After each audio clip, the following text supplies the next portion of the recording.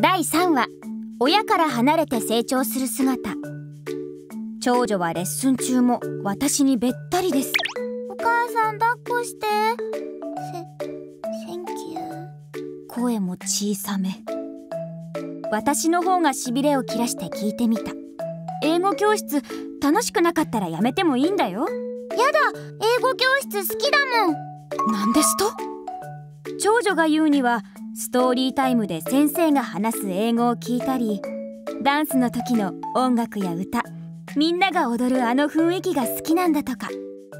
長女なりに楽しんではいるみたい。そんなこんなで進級し、トーキッズクラスに。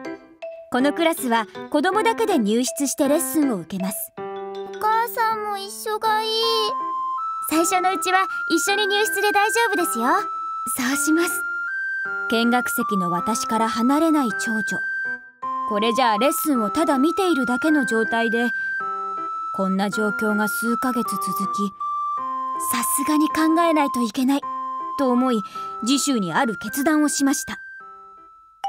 今日の英語教室さ、頑張って一人で入ってみない？と不安げに返事をした長女でしたが、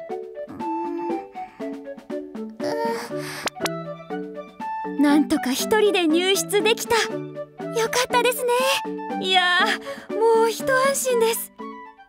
お迎えの時に窓から中の様子を見てみると、私の目に飛び込んできたのは、ノリノリで踊って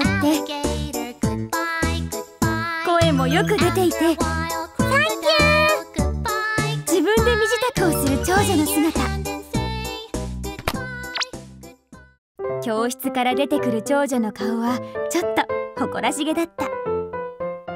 親がそばにいない方が案外生き生きと活動できることってあるよね。あみちゃん、バイバイ。この日からお友達との会話もぐんと増えました。